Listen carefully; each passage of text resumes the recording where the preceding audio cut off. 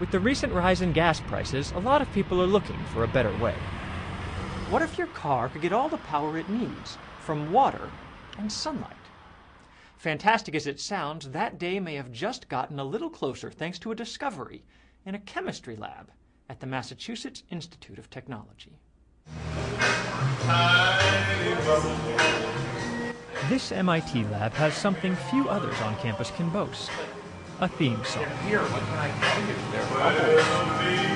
You can see them. The reason for the music and high spirits is this simple little device, or rather, what's happening inside it.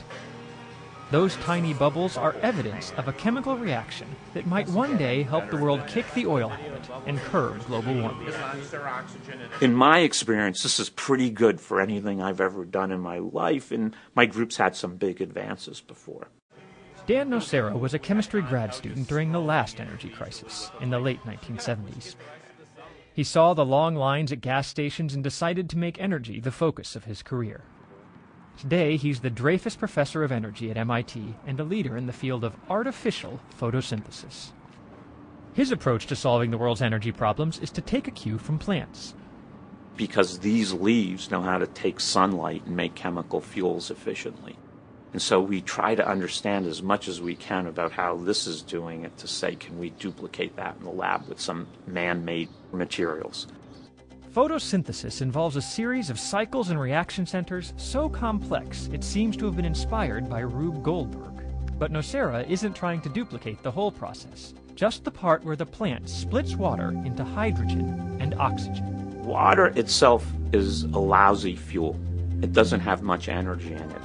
But if I can take water plus a sunlight input, I can take the bonds of water and rearrange them and get OO bonds, oxygen bonds, and HH bonds, hydrogen. And that's a fuel. The hydrogen will burn with the oxygen, and now that energy that was rearranged in the high energy bonds of hydrogen and oxygen is released, and you can power your planet with it. To pry apart those hydrogen and oxygen atoms, plants convert sunlight into an electrical current that courses through the leaf. And people have long put electricity to the same use. English chemist William Nicholson split water more than 200 years ago, just a few months after the invention of the battery. And countless chemistry students have done it using an electrolysis device like this one. When a voltage is applied, the flow of electrons makes hydrogen gas, H2, at the negative electrode, and oxygen gas, O2, at the positive. But a lot of energy is needed to split each water molecule. The water-splitting device in Nocera's MIT lab works just the same way. So what we have here is an electrochemical cell. With one key difference. Postdoc Matt Kanan has added a special ingredient that speeds up the formation of oxygen. Matt, are there bubbles coming? It's what chemists call a catalyst. The catalyst that produces oxygen is a dark layer on the bottom half of this glass slide. And you can see bubbles sticking to the surface and then some of them slowly escaping from the surface as the catalyst is operating. Splitting water is like crossing a mountain range. To get from start to finish, you have to spend a lot of energy getting over the top, unless you can find a shortcut. The MIT catalyst is the chemical equivalent of a hidden pass through the mountains. It doesn't eliminate the whole climb, but it cuts off about 2/3 of the energy peak, the excess voltage needed to make the reaction go. That's a big improvement. And while many previous catalysts have been made from precious metals like platinum, this one is made from cobalt, oxygen, and phosphorus. These are really earth-abundant materials. This is stuff you find in rocks. And so that means you can think of using a lot of this for the energy problem. You can't do that with platinum. Hydrogen fuel cell vehicles use no petroleum and emit only water vapor. The MIT discovery could heighten interest in the so-called hydrogen economy, powered by devices called fuel cells. There's no ordinary engine under the hood of this GM car. Its power comes from a fuel cell that combines hydrogen and oxygen chemically. The Honda FCX Clarity is a zero-emission vehicle.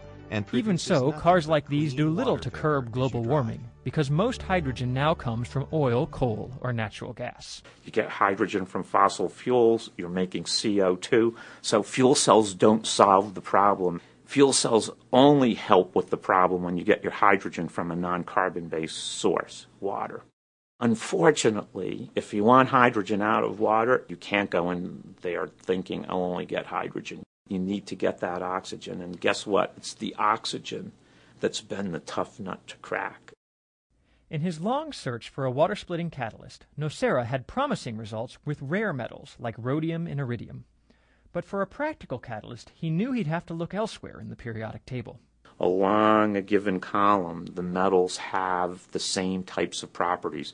So we were down in iridium and rhodium, and if you'll look up at the top, guess who's sitting up there? Cobalt. And that's a cheap metal. Kanan set out to investigate by making a complex compound of cobalt, nitrogen, carbon, and hydrogen. This would be his catalyst. To soak up acids formed during the reaction, he added a buffer of phosphate, a common compound of phosphorus and oxygen. Then he inserted his glass electrode and turned on the power, hoping his catalyst would start generating oxygen. But what I noticed is that over time, the electrode acquired this thick coating, which shouldn't be happening if the molecule is in solution, and it initially forms kind of a golden green layer over the course of 15 to 30 minutes, and then it becomes darker and darker over time, and after about an hour, you see bubbles emanating from the surface. This was not the result Kanan hoped for. It meant his carefully crafted cobalt compound was falling apart, his experiment a failure. But there were those bubbles. Could they be oxygen? It was too tantalizing to walk away from, and he said, I need to understand this much more deeply. And what I subsequently realized was that I don't need to make this synthetic compound. It was really just the cobalt that was essential. Somehow, the cobalt and the phosphate buffer were spontaneously forming a layer of material on the slide, and it was acting as a catalyst to make oxygen from water. So when did you make this electrode right here? Kanan went to Nocera with his findings. Dan's first reaction was to say, well, what is it? I said, I don't know how it's working. I don't know what its structure is, but here's what it does. Nocera was skeptical. It seemed too good to be true. Where I got really excited, where I thought we had something, is when I went in and looked and saw those bubbles streaming off the electrode. And so it's really that visual. It was the visual that I said, whoa, this is, we have something here. Nocera and Kanan believe the cobalt and phosphate form an amorphous layer on the slide. Under the microscope, you can see cracks in the film because when it dries, just like mud, it tends to crack. But the film itself is composed of a bunch of smaller particles that have all essentially meshed together. But if he keeps it going for a long time, you'll see little spheres building on the surface because we think this is really a dynamic surface. It's not static. And that's one of the keys also, I think, that makes this work. Given the similar techniques used in the electroplating industry, Nocera believes the new catalyst may be easy to scale up. The way Matt makes it is he just puts cobalt ions and phosphate in solution, turns the potential to 1.5 or 1.6 volts, it electrode deposits, and then it starts making oxygen. This is a really easy thing to manufacture. Nocera looks forward to the day when mass-produced devices built around the cobalt catalyst are powered by photovoltaic solar cells. The result? A totally renewable energy system with no greenhouse emissions. H2O plus light gives us hydrogen plus oxygen. Hydrogen plus oxygen gives us energy, and water back again. Such a system would convert sunlight into a useful form of chemical energy, just like plants do.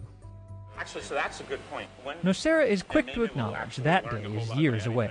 I think it's actually a liability because the heavier it gets, the catalyst gets. Many questions remain to be answered. Many engineering challenges lie ahead. You're looking at the genesis of discovery.